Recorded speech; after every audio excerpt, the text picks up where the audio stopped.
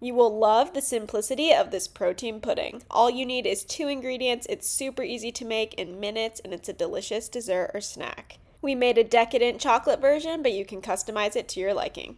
Let's get into this video, but first make sure to subscribe down below if you haven't already, and hit the dinger so you get notifications when our next video comes out, because we don't want you to miss a thing. Now let's get into this video.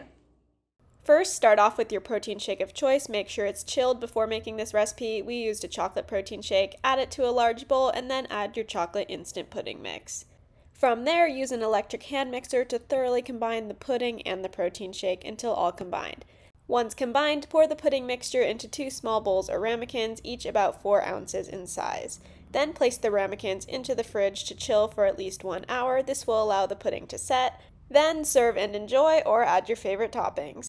Some delicious topping options are shaved dark chocolate, whipped cream, fresh fruit, or chopped nuts.